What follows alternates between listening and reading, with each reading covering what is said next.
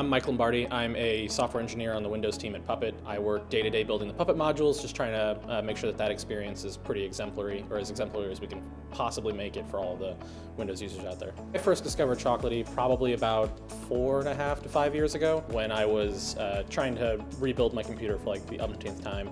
And I was installing stuff, and then I would have a blow up, and I was like, this is frustrating and terrible, and I needed a better way to do it. And then I found Chocolatey, and I was like, oh yeah, no, just like a couple of lines and a GitHub script, and I'm done.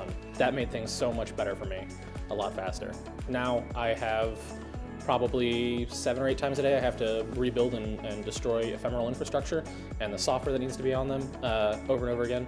So like what would take me, I don't know, 20, 30 minutes to set up takes me 30, 40 seconds, and I go grab a coffee while it happens instead. For work professionally, we release a bunch of software which we then repackage up with Chocolatey, and that's a lot easier to point people to. Instead of being like, go to this page, download this, run this, click these, just be like, hey, Choco install Puppet agent.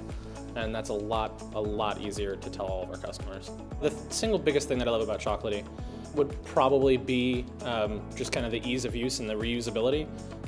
That has made all of the difference for me. I don't have to remember 37 different ways to interact with my software, just the one, and then that's it. So the most important stuff for us from a business perspective is being able to use the internalizer, so to grab the external stuff and then make it reusable internally, so it's got it all packaged up so we don't need to keep making calls outside. And then the auditing and reporting is just incredibly useful from a security perspective and from like a trying to figure out what's going on perspective.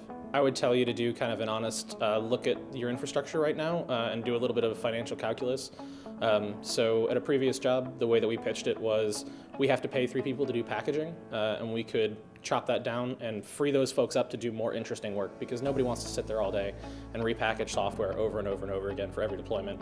Chocolatey makes it so you don't have to do that, and I think it's 16-ish a node, so unless you have 50, 60, 70,000 nodes, it's gotta be cheaper than paying 3 people full-time to do that, right?